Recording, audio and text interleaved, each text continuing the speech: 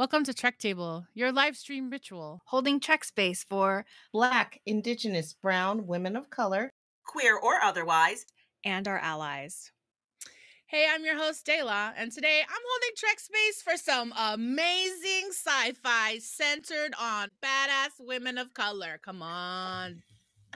And I am your co-host, Claudia, and today I am holding Trek space for faith in the power of communication. Hi, I'm your co-host, Maia Mama, and I'm holding Trek space for taking the time you need to find a solution. And hi, I'm your guest, Latisha, and I'm holding Trek space for trying when trying feels impossible.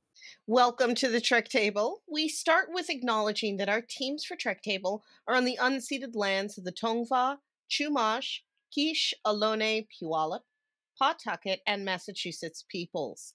We are grateful to the Indigenous stewards of these lands, the ancestors who have come before, those that are here now, and those who have yet to come. I invite our listeners and viewers to be on in acknowledgement of the lands that you are on. Let's take a deep breath. In and out. Thank you all so much for joining us today as we hold Trek space for women of color here in front of our digital audience on the Trek Table YouTube channel. What's up? What's up? We're so excited that you all are here. And thank you to those of you who have found us and are listening on the podcast. Hey, everybody. Our opening track for this episode is titled Chicana Skies by the band Quetzal, off their album Quetzal. You'll be hearing several tracks by Quetzal throughout this episode of Trek Table. Follow them at Quetzal Music on Instagram and see our show notes or the chat for a link to their merchandise and more. We want to welcome everybody to episode 45 of the Trek Table. We cannot believe it. So exciting. Thanks for showing up for this conversation with women of color as we talk about Star Trek Discovery. So much business. We've been on a little bit of a hiatus and the show went and finished itself. So we are here to talk about episode 12. We are so excited to welcome back our guest, Latisha Jones. Welcome back. Thank you so much for joining us again on the Trek Table. And of course, we want to say thanks to everybody who is listening and viewing out there. We are so happy to have you. We're going to jump into this episode written by Kyle Jarrow, directed by Olatunde Onsonsami, who's one of our favorite directors on this show. I just want to say, we're going to get a lot of things in this episode of Trek Table. We're going to break down this episode, season 4, episode 12, species 10C. We want to talk a little bit about these emo hydrocarbon myths, this first contact orb, and the math. Plus, Auntie Reno still be a prisoner up in bookship, so we have to talk about Tarka's obsession and all the different things, and the universal translator is not helpful. So this is the kind of episode I think Trek Table really is built for, honestly. Super excited. So if you are watching Discovery and you want a no spoiler journey, I'm just going to say spoiler zone is in full effect for season 4 all the way through episode 11, and we're going to talk all the way through 12. So if you haven't seen it yet, take care of that journey. Go watch it. Come back and find us after. Now, if you're new to the channel, don't forget to like and subscribe. And if you're a listener and a fan and appreciate that Trek Table brings you different perspectives and points of view, then we invite you to continue to support this space by visiting the Trek Table Patreon. We're so glad that you're joining this BIWOC Trek conversation. Hello and welcome. So that we can build with each other, how do you enter this conversation as a Star Trek fan? Are you Star Trek curious? A newbie? Are you an OG Trekkie? Come from a Star Trekking family? Star Trek fam? Trek Zaddy? Trek baby? Let us know in the chat.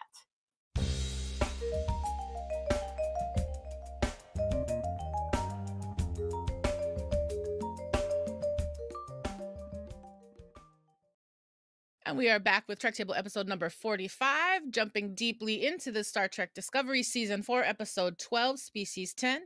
We are going to jump into this episode a couple of different ways. Trek Table questions, we've got disco recap, we've got some disco design, thematics is going to braid it all together.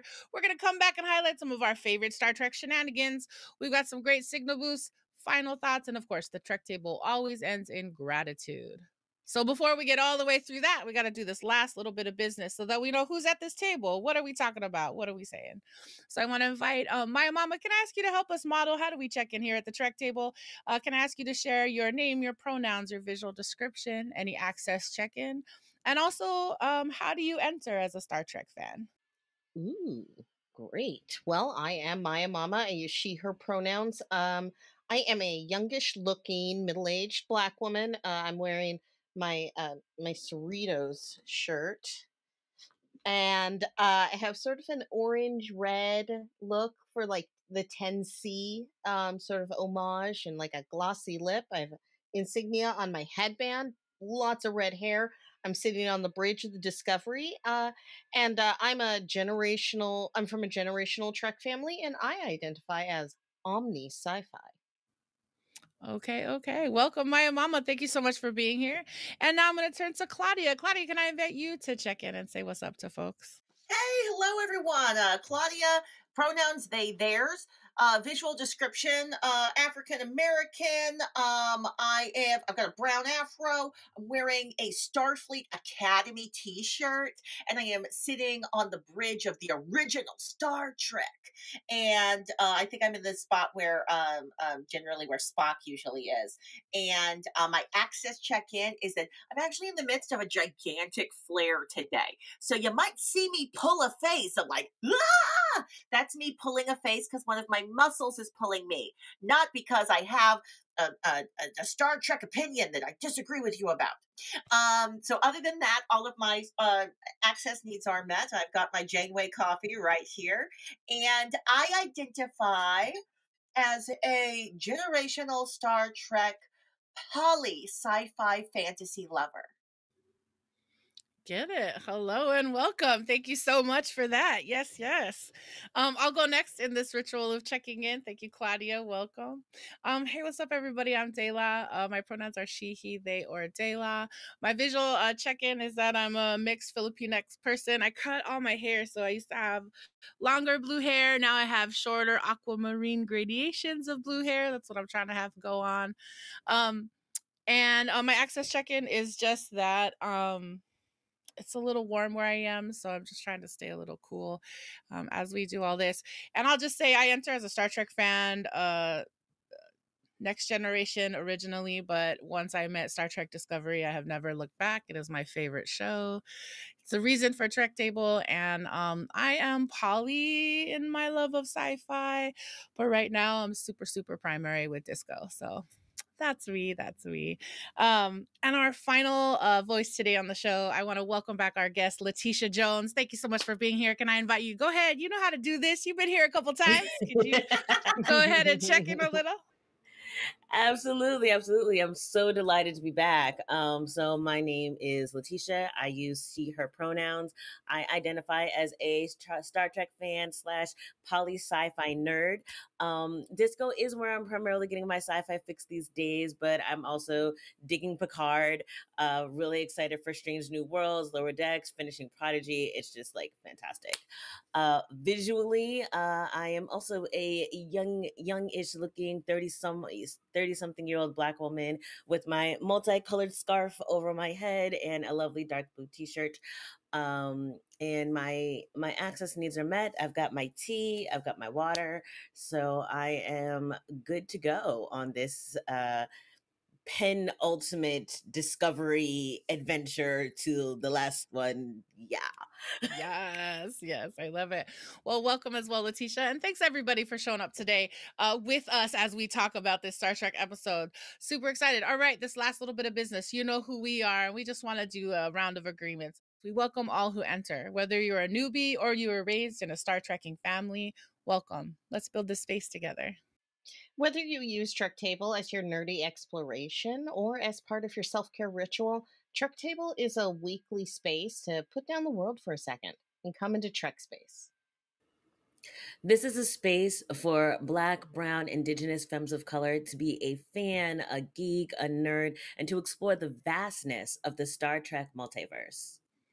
Trek Table is also a place for allies to come and engage and explore as well.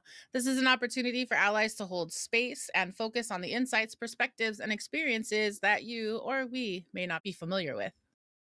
And now that we're all here, we remind you that we seek to build an environment of mutual respect and listening. We understand that we're going to disagree, and that's actually part of the fun, but there's enough conflict going on out there in the world. So let's keep our phasers on stun.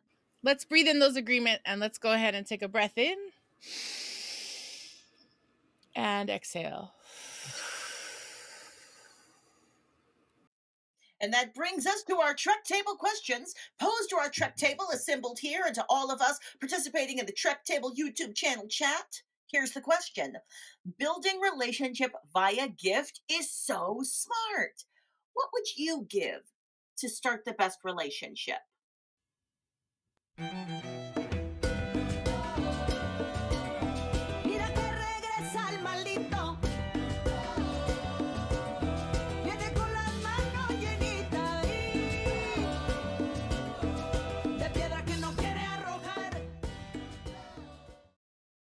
Welcome back to Trek Table question number 1. Building relationship via gift is so smart.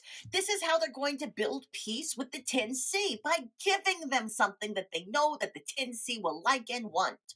What would you give to start the best relationship? And let's say you can give that gift to either a space alien or to a person here on planet Earth. How are you going to start relationship with gift giving? Let's start with you, Maya Mama. I like to make food for people. It can be difficult because people have a lot of different, allergies and food restrictions and things like that. But when you get it right, I think it's a great way to develop friendship, because food is delicious for the most part, and it's awesome. And most people eat. Like, I don't know if the 10C eat. I don't know if the 10C eat, but even giving them the boromite in a way is like giving them something that they need to nurture or to take care of themselves. But yeah, I'm going to say lasagna's boromite to me.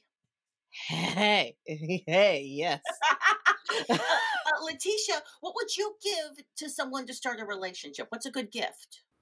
So I think in Discovery, them giving the Bornite, since clearly that was like really, really smart. But me personally, I would like to take a page out of the Saru Tarina Book of Courtship and give some tea or a plant if that works with that person. I'm just saying that I like that. Well, that would get me. Like, you would have me if you gave me either of those gifts. I recognize 10C. Maybe they're not into tea. We don't know yet. What is tea for them? De La, what's a gift that you would give to start relationship? I'm realizing as you ask this question that so much of my gift giving is contextual. Like, how do I figure out the context in which to give a gift? So I guess that's what the borite is for them or us. Yeah, I mean, I feel also like part of me is like, well, if I'm going to a new place, I would want to give them something simple, but something special. So like maybe, a really nice bag of, a certain kind of rice, or it would be in the food tip. I think it would also maybe some kind of sage or some kind of cleansing, like some kind of plant that means goodness and open relationship. So, but I realized how much meaning is embedded in like all of that. And like, just this episode really got me thinking a lot about, when we first are engaging with different cultural interaction, how do you establish when there is no commonality? Yeah. Like, we have relationships. So you gave your suggestion. All three of us, we made like a face up. Oh, that would be so nice. But that's because we're the kind of people who like the same kind of things. I feel like you can give a gift that is sometimes someone will give me a gift, or I will give someone a gift, and really I'm giving them something I like. They might not like it. I gave them something I thought had value, was wonderful in the world, and maybe that's not what they're into. So it's always amazing when someone can give you a gift and it indicates that they were thinking about you and wanting to invest in you. All right, so we keep learning from Discovery. Did you know that lumpia, that everybody likes that, and it's the perfect gift to give to anybody ever? I am so glad to hear that lumpia is a gift. I mean, I will say often my experience with lumpia is it limits non-meat eaters, but I really want to specialize and just to be supportive. Like, if you don't know lumpia, it's like Filipino egg rolls. And even the way we describe lumpia is like it's a Filipino egg roll, so it's context of the context. But yes, yeah, I wonder if there is space lumpia in the future. I don't see And why there wouldn't be. There, look, and I know this is a sad Discovery reference, but if Zora can make tacos in the future, then that's empanadas, true. That's true. lumpias, Yeah. like Pasao, yeah, she makes pasao. Apasao is that Colbert's soup? Yeah. Yes. Lumpia made of Yes. Beyond Beef in the chat. Well, I think we all know what we would like to have. Like for our audience, you all know what you can give to us as a gift. Apparently, food is our love language, and you could send us all kinds of snacks. Again, I just want to say I love learning from Discovery and going, oh, this is modeling ways to building relationship through gift giving. I love it. And that is Trek Table question number 1. Trek Table is brought to you in part by Outside In Theater. Outside In is an evolving force in equitable and transformative storytelling. For more information about Outside In Theater, check out their website at outsideintheater.org.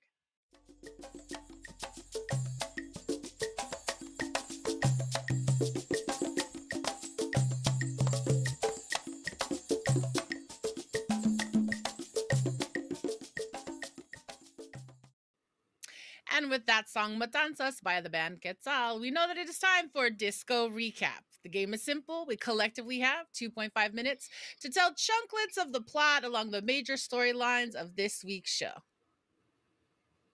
Trek Table, get ready. We're going to retell the major storylines for Star Trek Discovery Season 4, Episode 12, Species 10C, written by Kyle Jarrow and directed by Olatunde Osunsanmi. All right, Brandon, can we have 2.5 minutes on that clock, on that timer? All right, let's go. Incoming transmission. So we start out, I'm going to talk about Ndoye and Travis and Book and their whole communication. So, like, Ndoye does not trust anybody ever. I don't know why she is even there because she doesn't think anybody is going to succeed. She has no faith whatsoever. And, like, as soon as there even seems to be, like, a slight hiccup, she's like, nope, it's not going to work. Oh, my gosh, I need to call them right away. And she starts a chain reaction of just badness. So Tarka and Book are still in Book's ship, trapped with Reno. It's not the other way around, in my opinion. But anyway, he keeps on poking holes in what Tarka's doing, and then lets Book know there are holes to be poked. You need to focus because you need to get your boy. And basically, that is the entire episode. Book finally trying to get his boy in order and not working. So Zora is feeling real odd. She's not feeling right. She's just like, I've learned to trust my feelings, yo. So she like goes, she interrupts Adira and Stamets as they're like getting the dots all ready to do communication. They're just like, yo, we got you. We'll get you. You talk to Culber. Culber's like, you need to listen to your feelings. So she gets in, she listens to her feelings. And that's how they realize, oh, something's wrong. Something is really wrong. Whoa. Okay. So then there's this whole storyline where we're actually meeting the 10C and we're starting to understand what does first contact look like. We got all that info from the deserted nursery planet. And now we're trying to figure out how do we communicate? What do this emo hydrocarbon means? Oh, look, they're sending lights now. So we're getting a lot of new action. We're learning that math is the key bridge here. And I'll just say for the math heads, 4 + 5 = 9 became a magical formula for that. And we were able to get to a point where they were starting to be able to at least communicate basic things. But then and trying to figure out how 10C thinks about this amalgamation of beings assembled from the Federation. And so atomic numbers become important, carbon, the mix of the air, and basically Book and Tarka blow through, and Reno sends a message that things are not going to go the way that we think it is. And 10C has cut off communication because Book and Tarka have messed all the things up.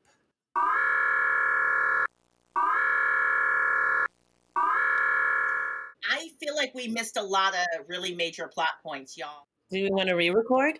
No, not at all. I'm just going to recommend that the audience go find a recap elsewhere.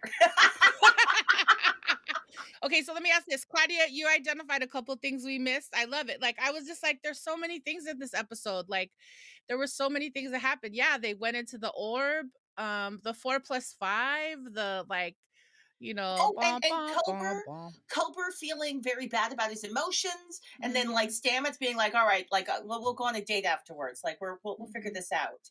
Yeah. That said, I feel like we'll get into it in the episode. Right. And I'll say, if you're looking for resources to find out what's happening in Star Trek and looking at places where folks are depositing what's happening in specific episodes, Memory Alpha is always a great resource. So I just want to go ahead and big up that well. And just say, it doesn't happen every week, but maybe we'll be ready for that finale next week, because that was Disco Recap.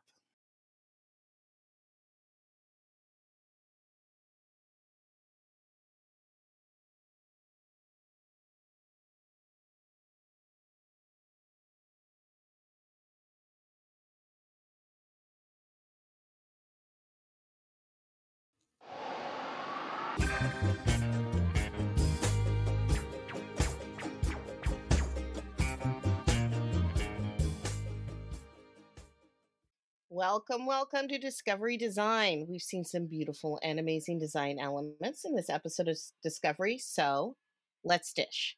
Latisha, I want to start with you. So we see a shot of Stamets and Adira, and then there's that clumsy crewman who like trips over and is all like, "Ooh, I'm sorry." But like, what a way to get a credit, right? What a way to get a speaking credit. But loading up the dots with the hydrocarbons and the boromite gift. Would you like to share any thoughts on what you thought of this element? Yeah, you know what? To me, it felt like a callback to original Trek, just like getting messages like up like little Zoom tube, and it was just like this. So like there's like a factory assembly line element to it, but it was it felt kind of old school in a way, and I really appreciated that, and that this while we all have issues with like how people are mechanized these days, there is something to be said about the efficiency of it, and just being like, okay, they're doing the business, they're doing the business, they're doing the business. So yeah, I thought it was interesting. Also, those dots are so cute. They're They're just so cute, adorable. and like I can't hate them. How can you hate them? They're giving me uh DRD vibes.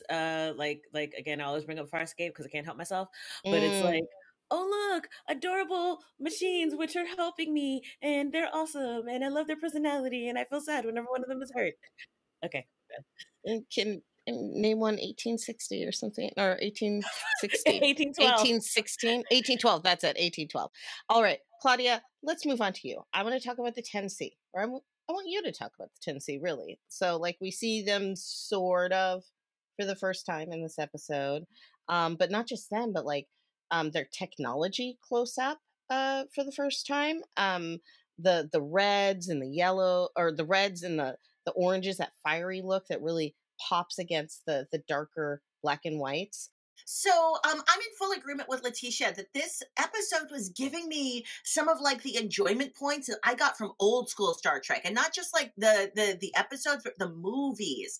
Like there was something about the mystery of the aliens really being like this mystery. I feel like with all of the other Star Treks, I'm so familiar with the universe that the story beats come to me and I'm expecting them. I'm like, yeah, how am I going to get my Klingon fight, my Romulan fight? But like this was, what is this great mystery? I fully expected a dragon to come out of that cloud, right? And like the way that their technology works, where it's like a combination of like it's like a puzzle that you have to solve, and you have to have not just the facts, you also have the emotions and put them together. It's all cool with lights. I just thought it was very, very cool looking, but also very mysterious and different. I liked that it was so different. Yeah, for real. Well, we're finally out of the galaxy, so we get to see what other new places look like, which is always fun. That's always fun. Dela, let's move to you. Would you like to share your thoughts on Book's brig, or that little, I don't know, prison space? Like, it's so cluttered and it's just covered in things. Yeah, I mean, definitely it's covered. I think on screen, if you're watching, we're seeing some of the clutter as Book stands next to Reno. It definitely looks like the place they're storing whatever supplies they've stolen or whatever they got off of Haz's planet. But then what I realized in watching it is like that's the same place that's their bedroom, right? Like that's the programmable matter goes away. It also becomes a table where they sit at. So I think design wise, what this century of Star Trek is showing us is physical space can be transformed using programmable matter whenever we need. And I just saw how it became the place for the clutter. It became the brig because then they could watch Reno too while they're on the ship. Or I also don't know that there's very much other space on Book's ship besides what we already see. That's true. Yeah, it's not actually that large. Yeah. It does have the ability to like mold and change shape, but it's a shuttlecraft. It fits inside of The Discovery shuttle actually bay. quite easily. Mhm. And I do often forget that it's like it's actually kind of teeny. It's like Yeah. it's like a camper van. Mm-hmm. Um, Ooh. Mm-hmm. Like a not space making it. airstream. Yeah, and I'm not making any judgments about Burnham's boyfriend living in a camper van. Like he's doing his thing. I mean, it's not great right now, but I mean, I feel like a 16-wheeler would be a little bit more accurate, just because he's a courier. yeah, He's that's hauling true. things from place to place, and so when you're hauling things place to place, you need space for the stuff, and then Mm-hmm. you're there. Mm-hmm. Got a little cab to sleep in, not that big. So Burnham's boyfriend is a trucker. Kinda. I like it. But he's All right, well, isn't he a audience. vigilante save the endangered species trucker? Yeah, he's like we love that. He's I he's a actually want to see that trucker. movie. He's a trucker and a good guy. That sounds like a show from the 80s. It really does. Like a Hulk kind of thing, like where he travels on the road in his Solving environmental 18-wheeler. crises one town at a time. Amazing. Yeah. A-Team goes meets off into Highway the to sunset. Heaven meets Murder, She Wrote. Oh, I love it. I love it. I was thinking the Hulk meets Captain Planet, but I love it. I like it all. Well, audience, what disco design elements would you like to see? Or did you see that really resonated with you this episode? Let us know in the chat.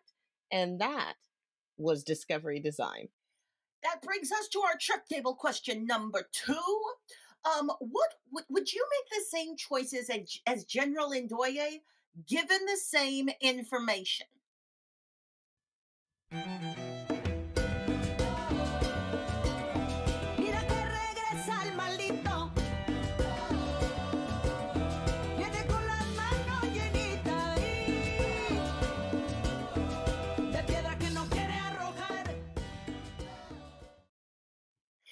Welcome back with Trek Table question number 2, General Ndoye. General Ndoye has been protecting planet Earth for a minute. Like General Ndoye has got that goal in mind, and General Ndoye is fully betraying everyone on Discovery and making plans on her own, secret style with Tarka and Book. What is up? I'm not. Is that right? Is it good? Is it wrong? I don't know, y'all. Would you do what General Ndoye did, given the same information? Like, here's the thing. Us, we can have all our judgments because we know we're genre savvy. We're outside. But if you were inside that universe, would you be making the same choices? Because I got a lot of judgment. I need some help processing General Ndoye. Can I start with you again, Maya Mama? Do you mind if I start with you again? I'd love to. Yes. Yeah. Okay, so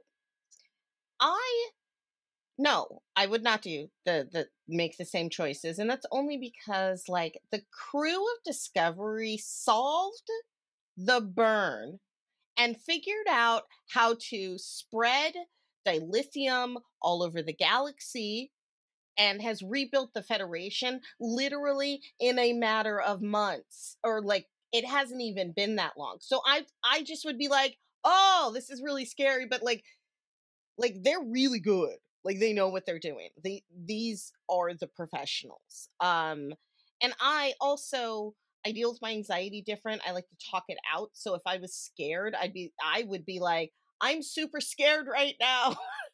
about what is happening. Please, somebody help me with this. But who would General Ndoye even talk to? I mean, I feel like you're making a good point, but like The General Ndoye, president of the Federation. Yeah, I don't know. I don't feel like Rillick and Ndoye are like close friends like that. Like, I don't I'm think realizing Ndoye has any close doesn't have, friends. has any friends on this. Well, I don't know. All right, Dela, what do you think? Given the same information and the same circumstances. Well, and just to remember, Rillick is in the orb that the 10C sent. Rillick and Trina and Saru and Burnham all went onto the orb and then disappeared.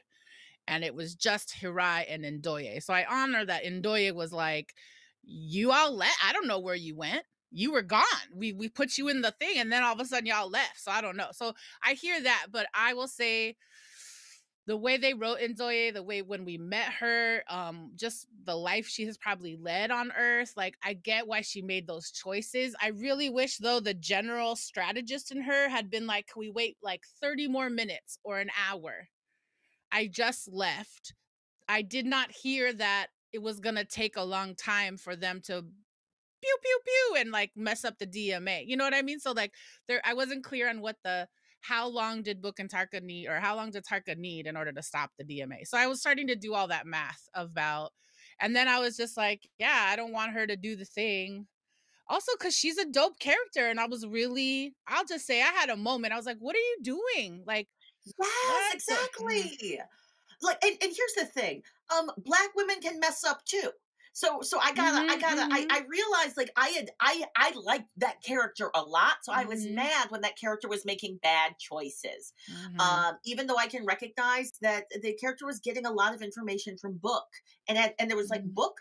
I trust Book. If Book came to me and said some wild stuff, I'd be like, you know what? Anybody else saying wild things, I wouldn't give them the time of day. But you're compelling. Latisha, what would you do? Again, given the same information as General Ndoye. So given the same information, I also think I would wait, but because General Ndoye, you're right. We know that she's not someone who trusts a lot of people. That tells me that she could have and should have. I was trying to research the records of Discovery. I don't think those records wouldn't have been in some ways, out there, even if it was just what was done in the modern century with the burn and all of that. Like if you are going into extragalactic space, you need to know who you're with. That's just a general like military strategy. So I think if I had learned even in the modern age, how does this crew work? And know that they are known for doing the impossible, I think that would have built a little bit more trust. I do respect her having a contingency plan, because contingency plan I get completely. And so, but like the actual, like, I'm gonna, let out the Nissa fuel and all that. Not to mention, we all vibe that, Tarka the Turd is a little off. So like, even when she got like that message, like, hey, do the thing now, and I'm not seeing Book's face, I would have been like, yeah, no, where's Book? I'm like, I need to see you. Because like legit, I feel like General Ndoye has been working hard to protect her planet Earth for so long, and has learned that there's no one else, there's no other planets, there's no Federation that's going to help, and I'm sure I'm sure her life experience has taught her that generally she should trust herself. So I think that contingency plan, the first yes to Book, yeah. Even the second conversation, sure. That last exchange with Tarka, where she knew she was making a bad choice, and she just felt like, well, what else can I do? She was acting out of fear. She was just doing a thing. I'm judging. Again, this is why I have to talk to y'all to like process all of this. Y'all, what do you think in the audience? I can't wait to read your opinions. That was Trek Table question number 2. And if you are enjoying our show, don't forget to like and follow us on Instagram at Trekdom or on Twitter at Trek_table. You can learn more about today's guests and all our guests at trektable.com. And now, let us use this opportunity to move our bodies for a thematics dance break. We are inviting you to do some Star Trek dance moves.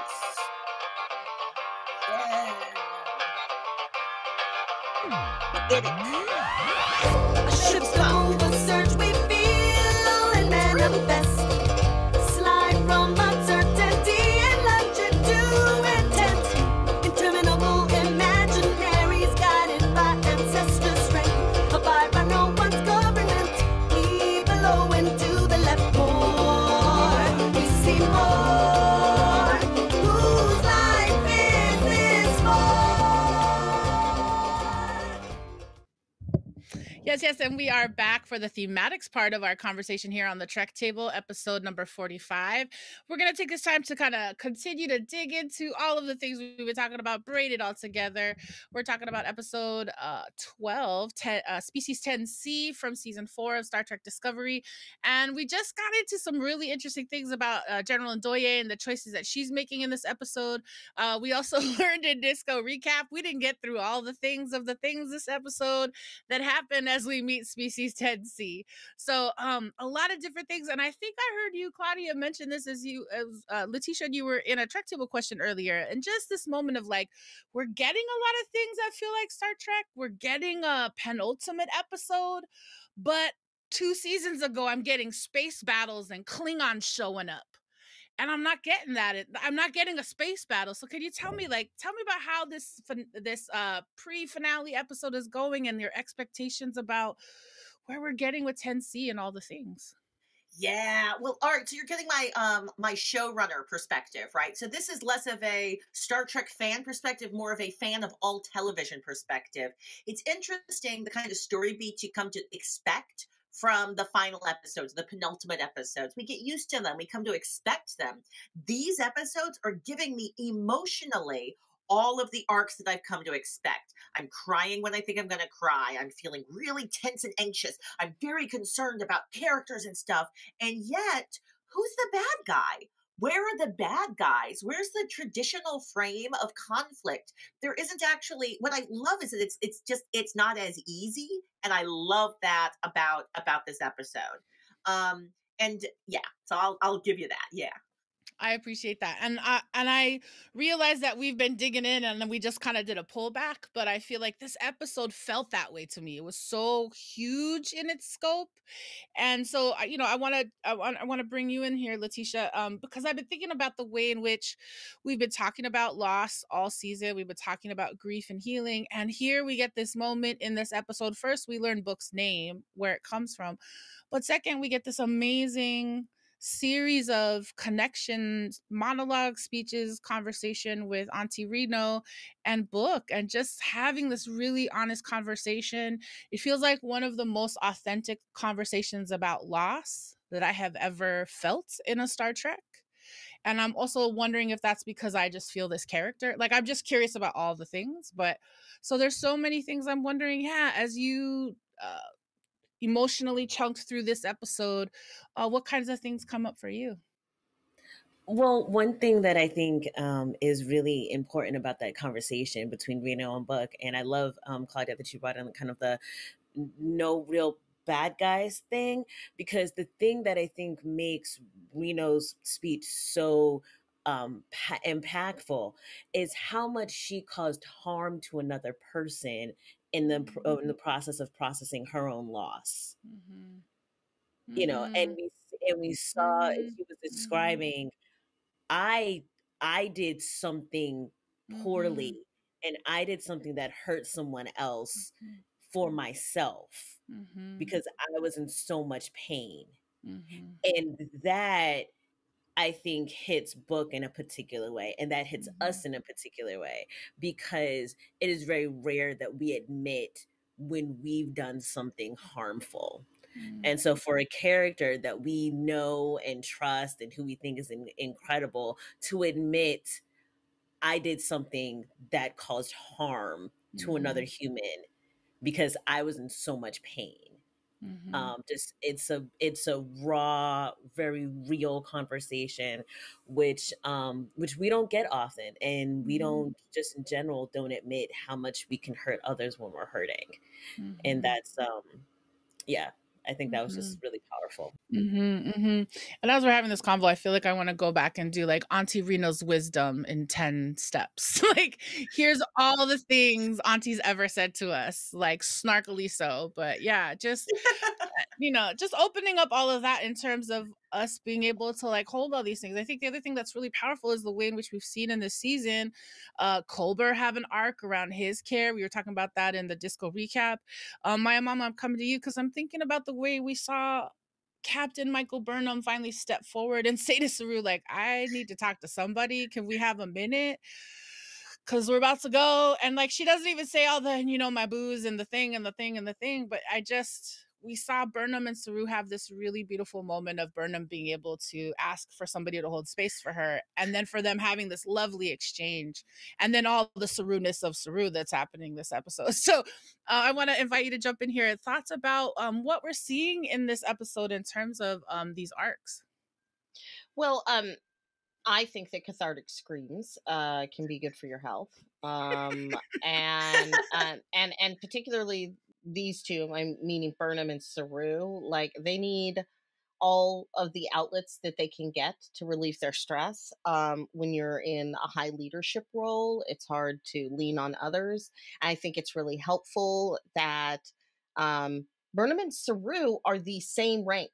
They're equal, even though Burnham has command. They are equal to each other, meaning that Burnham can rely and lean more on Saru, on as far as what I've been seeing, and I really think that's really beautiful.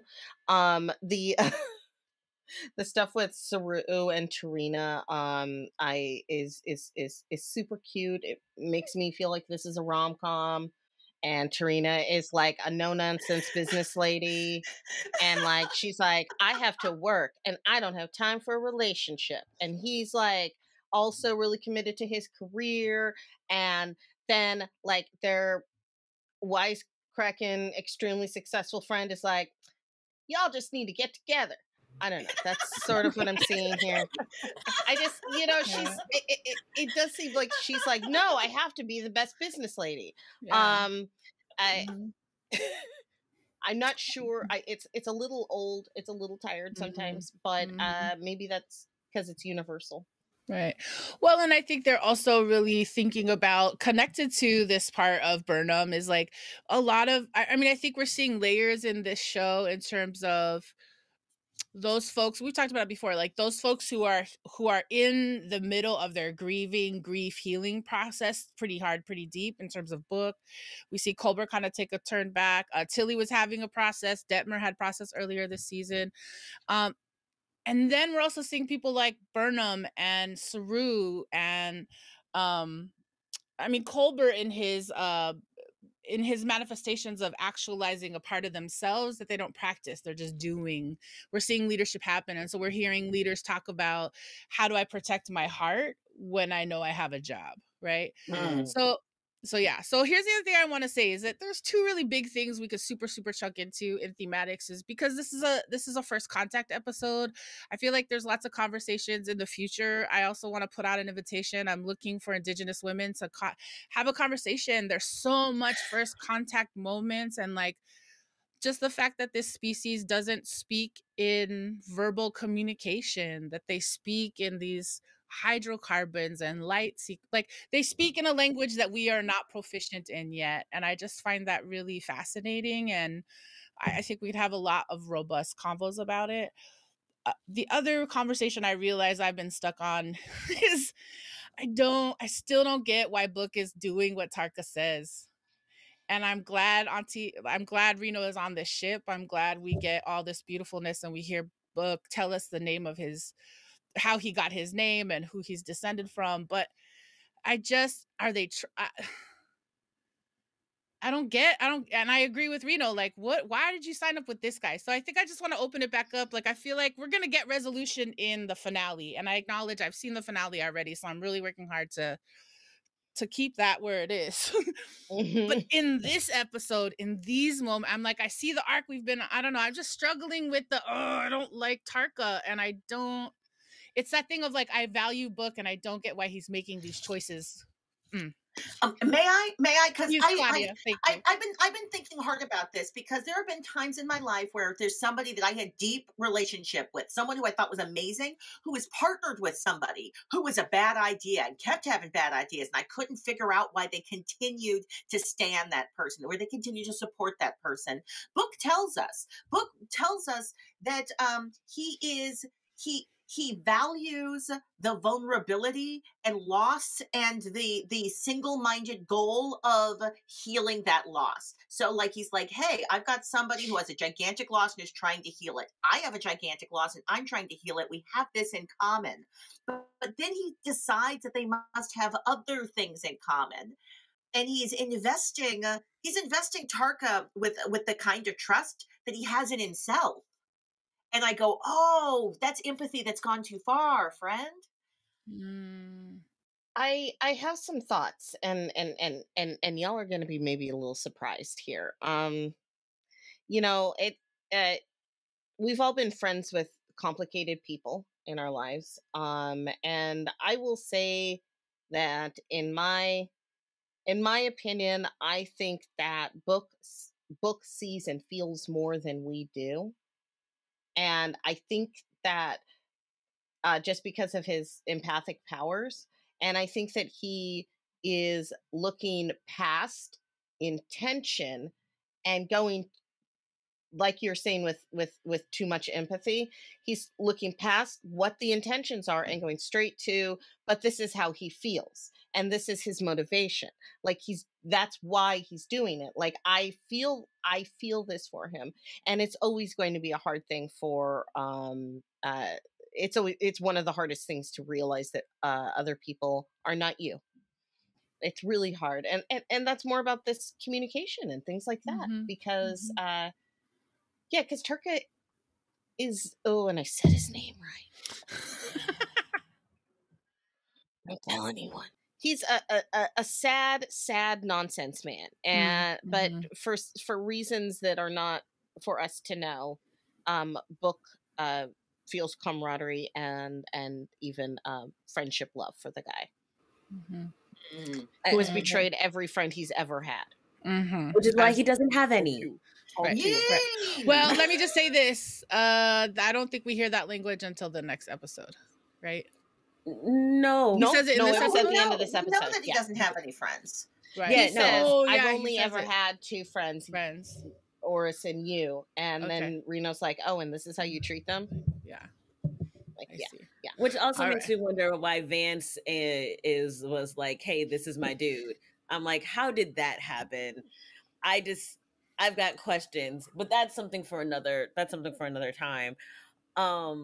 As far as Book and I don't know, Toad, I feel like the thing that Book keeps on missing with Tarka is that Tarka doesn't have a limit.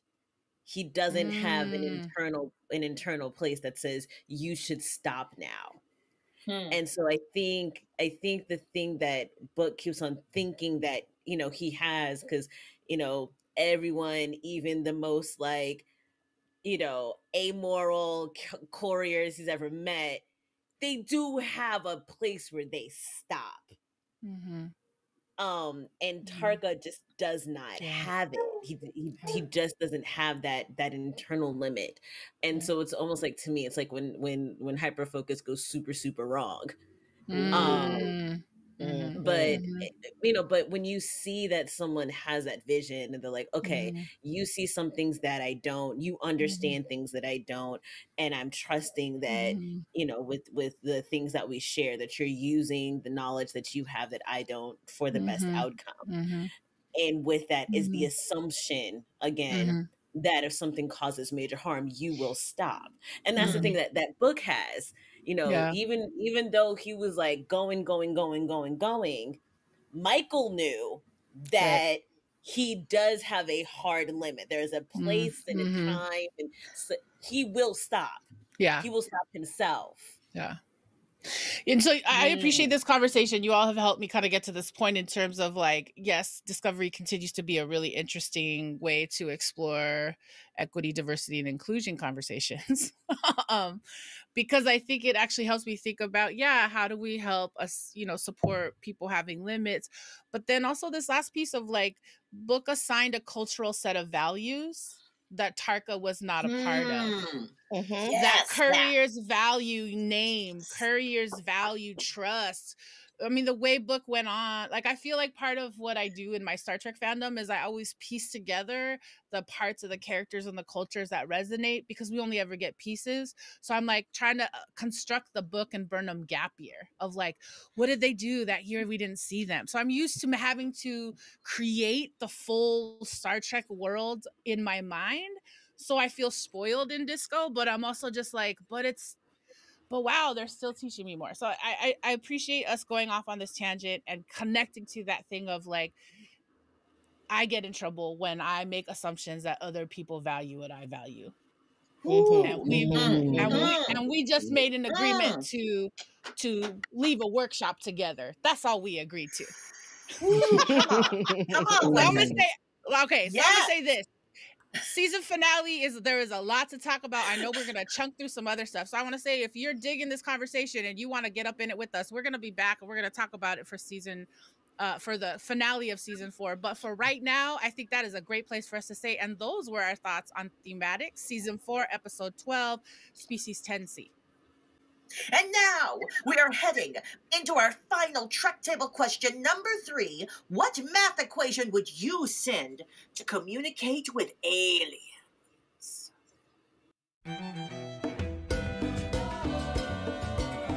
Mira que regresa el maldito. Viene con las manos llenitas de piedra que no quiere arrojar. Welcome back, everyone, to our Trek table question, number 3, final Trek table question. What math equation would you send? Y'all, they was using Linkos. They referenced Linkos. I love math. Numbers are fun. Let's get into it, my friends. Just real quick, because I know you all have math equations just in your head casually. So, Dela, we'll begin with you. What math equation would you send to communicate with an alien? I would send them 143-121-607-911, which in pager 90s code is, I love you. I need to talk to you. I miss you. Call me now. That's amazing. Okay. Latisha, what math equation would you send to the aliens?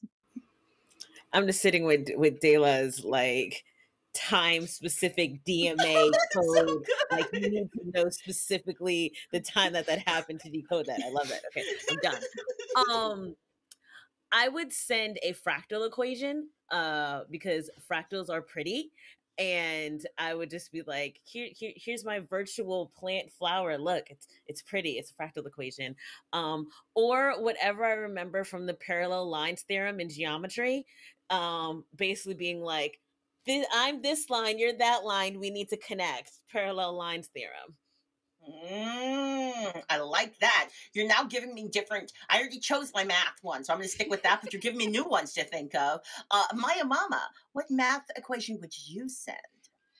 I would send a number joke, such as, why is 6 afraid of 7? Because, like, that's like a great icebreaker. And they'd be like, oh, these folks are hilarious. Yeah, let's sit down and talk. Oh my God. 7, 8, 9. What? That's brilliant. That's brilliant. I think the 10C would be laughing, and we would be receiving hydrocarbons of amusement and joy. Now, my original answer, so you inspired me to go, oh, the Fibonacci sequence. Durr, Claudia, you should send this Fibonacci sequence. But the one that but this was the answer I had come up with for y'all, which was, I would send a pie with pie on it.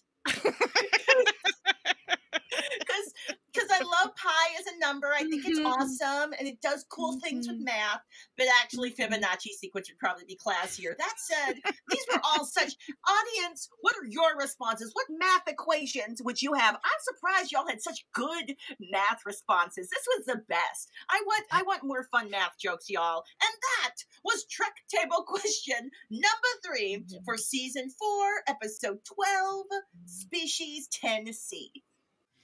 Hey, and if you are enjoying this Trek Table and all the wacky ways we like to answer these Trek Table questions, why not hit that like and subscribe button right here on YouTube? Ring that bell and get notifications when we get new Trek Table content.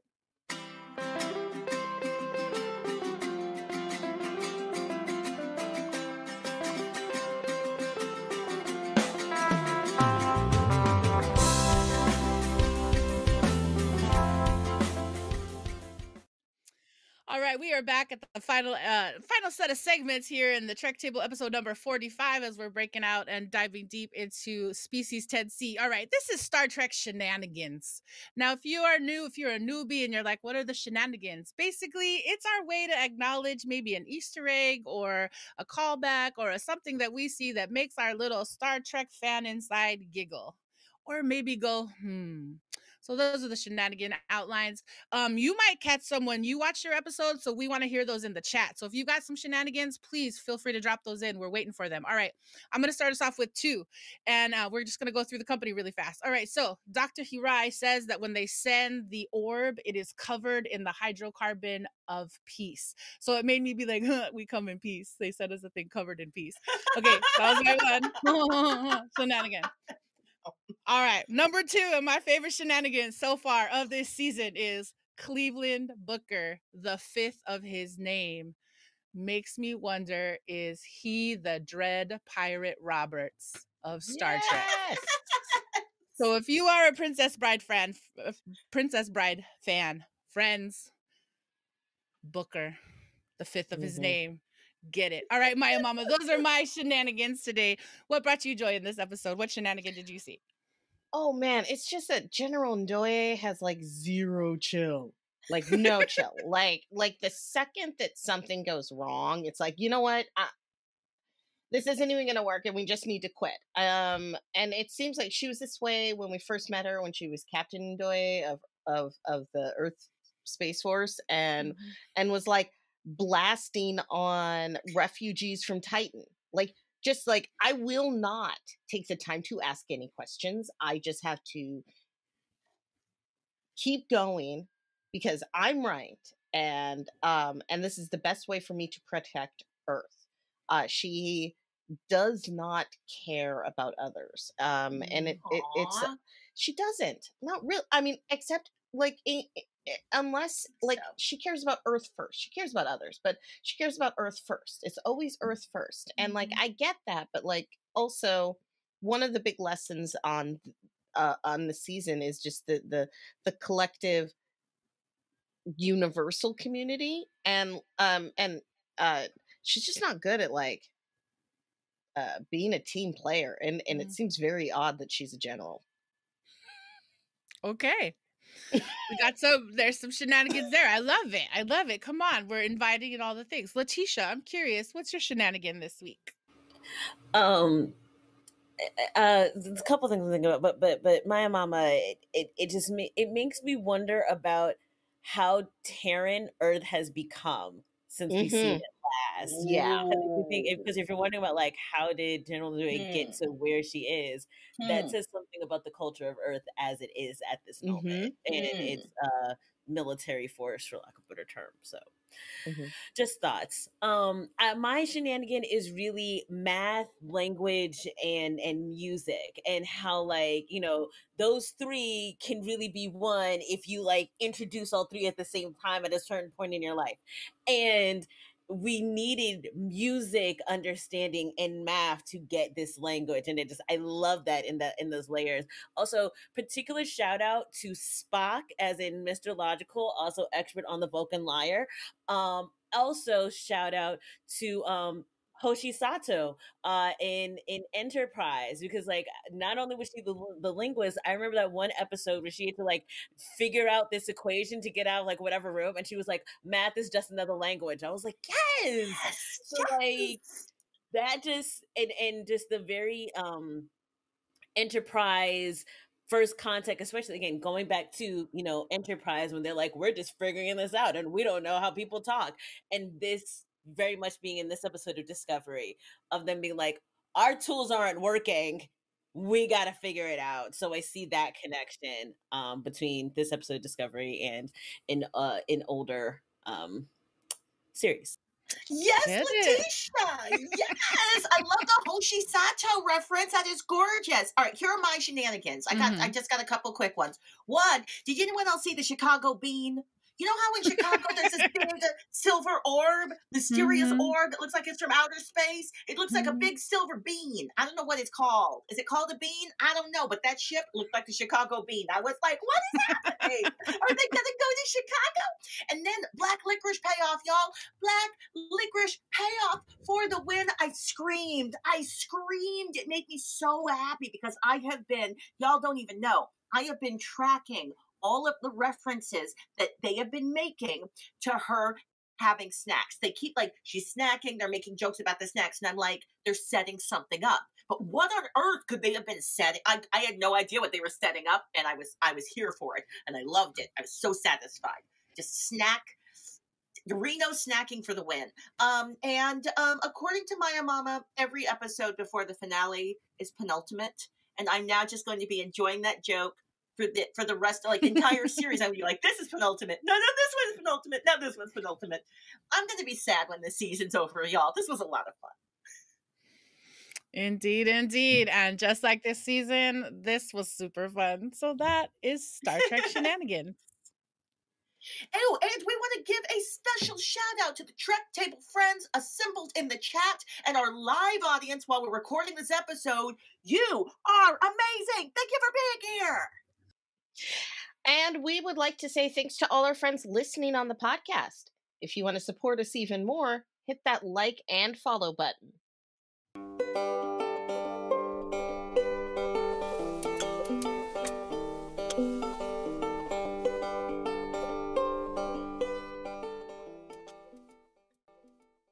We here at the Trek Table strive to hold space for Black, Indigenous, Brown women of color, and we want to amplify and highlight the work of women of color content creators, community builders, and world shapers. And today we're super excited. Our guest has been Latisha Jones from Introspectional Podcast. Thanks for being here today. You want to tell us about Introspectional? What's up for you? Hey, everybody. Quick in the booth, want to let you know that I have my podcast, Introspectional, and I'm actually having a Kickstarter. So my Kickstarter is going all throughout the month of April, and it ends right before Strange New World premieres, shockingly. So please find Introspectional Season 2, where I try to have conversations a lot like Trek Table, where we go deep into content, we talk about the things that really matter to us, and then find a way to conclude on how we can move forward with the lessons that we've learned. So I look forward to hopefully you joining me on my podcast. Again, please look at my Kickstarter if you can. And everyone, just let's move into good space together.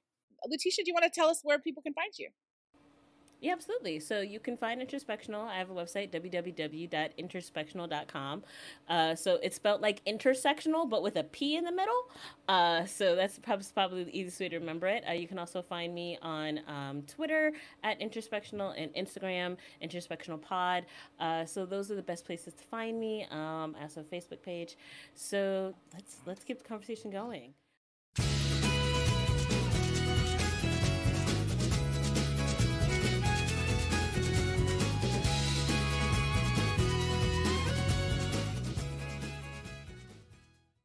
And as is the case at the end of every Trek Table episode, we like to round things up with our final thoughts. All right. Maya Mama, you started us off with our check-ins earlier today, so I wonder if I could ask you to start us off with your final thoughts for Star Trek Discovery Season 4, Episode 12, Species 10C. I have been really, really particularly loving how Star Trek embraces imperfect people. Because I think that it brings us all and into Star Trek, and makes us all feel worthy of it. And mostly, I am just super excited to talk about this next episode, this ultimate, I guess is what we would call it, right? Thank you so much, Maya Mama. Claudia, your final thoughts today. This episode had me thinking a lot about how the story we tell ourselves about what's happening can really deeply impact what's going to happen. So we saw the same set of events happening, and the story that was being told by Burnham was, this is bad, but this is solvable. We can fix this. There's hope. But the story that was being told by General Ndoye was, there's nothing good happening yet, therefore nothing good will happen. We have to do something totally different. And the story that Tarka was telling was completely manipulative and wrong. And I'm just thinking about the stories that I experience today about what's happening in the real world and contemporary news. And I go, right, I need to be thinking through the lens of a Michael Burnham when I'm looking at the story of what's happening with my life and the story of what's happening with the world. I cannot be looking at it through the lens of a General Ndoye, and I definitely should not be listening to the Tarkas out there trying to get me to think stupid ideas so I'll make bad choices so that they can do what they want to do. Yeah. Thank you. Yes. I'm going to go next after that. Thank you. I appreciate that, Claudia, so much. I want to say that I am today thinking about Jet Reno and Auntie Reno. And just as we have these conversations today, what I've been noticing all season is just realizing not only I think is Tig Notaro doing an amazing job, I also think David Ajala and Tig, like that scene with them having these intimate conversations was really powerful. I appreciate watching skilled people have an opportunity to do their work, even if they don't recognize how skilled they can be. I hear that Tig doesn't always believe that she's doing it right. What? But I guess here's what I want to say. Yeah, I So think good. she's nervous. Comedian, she's not actor. Like, but here's the thing I want to say is, like, I just want to have a moment and say thank you to all the queer aunties and uncles. Like, Jet has brought so much to this. Yeah, I'm about to cry about it. But just like the way that she brings the authenticity, she brings the clarity, but just watching the way in which, like, there are reasons that we are all here and we need to be family with each other.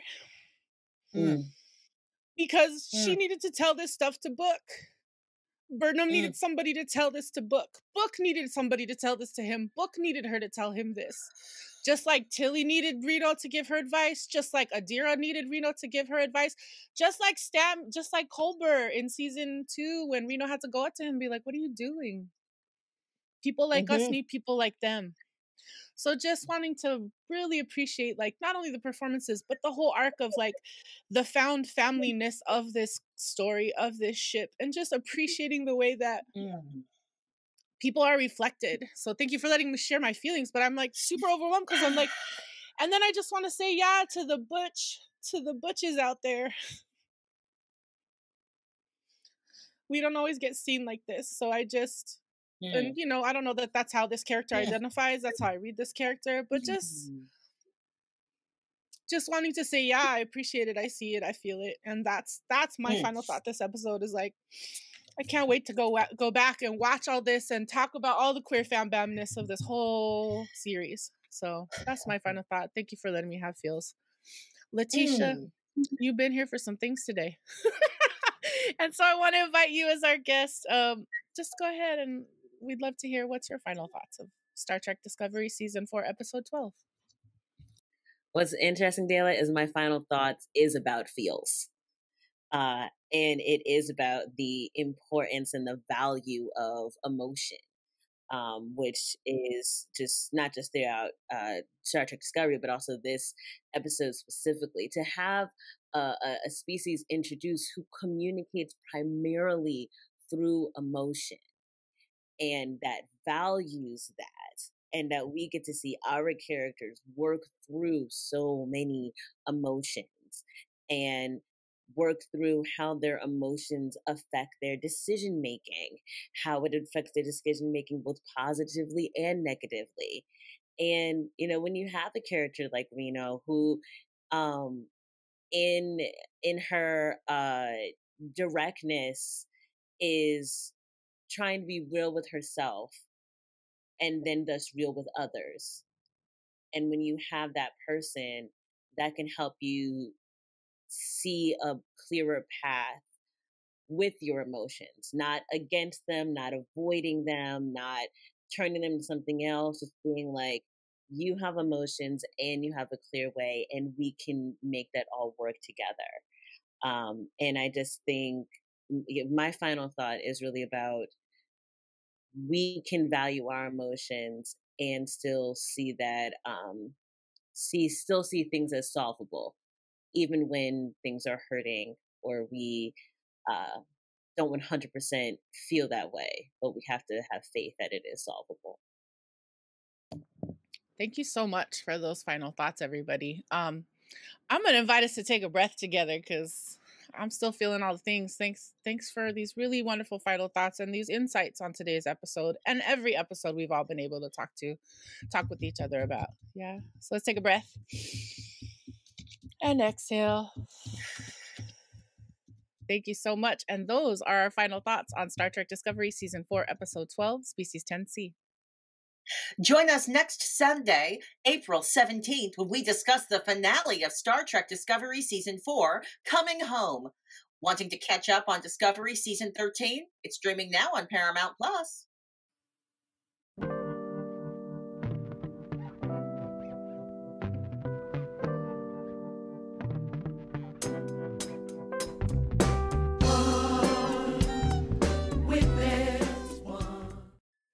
Thank you all so much for joining us today at the Trek Table. Get first look at the Trek Table questions, inside scoops, and more when you sign up for our mailing list at trektable.com. Find Trek Table podcasts on iTunes, Google Podcasts, and wherever you get your podcasts. Like and subscribe to this channel so that you can get more Trek Table into your algorithms. Like and subscribe to us on Instagram at Trek Table and on Twitter at Trek_table. And finally, I'd like to continue this round of gratitude and just say thank you so much to this table assembled. I want to say thank you always to Claudia Alick, Maia Mills Low, and our guest today, Latisha Jones. Thank you all so much for your insights, your wisdom, your hilarity, and the care and the skill in which you're able to talk about that. Thank you so much. Thank you to everybody who's been listening and watching us today. We want to appreciate you so much. Thank you so much for holding Trek Space with us. As you remembered earlier today, we were holding Trek Space for amazing sci-fi drama centered on badass women of color. We were holding Trek Space for faith in the power of communication. We were holding Trek Space for that time that you need to find a solution, and for just remembering that when you're trying, even when it feels impossible. Trek Table executive producers are Alison De La Cruz and Luzmin Jadiwala. Production coordinator Brandon Chang. Stream manager Ariana Michelle. Audio head Melanie Lopez. And social media manager Isil Borlasa. Trek Table was brought to you in part by Outside In Theater. For more information about Outside In Theater, go to outsideintheater.org or their YouTube channel. The link is below in our show description or on their Twitch channel at twitch.tv/outsideintheater. Thanks to Dr. Deborah Carter, Doc Sulu, and Nancy Yap, and our partners at Visual Communications. Yes, and we also want to say big thanks to our friends at East West Players.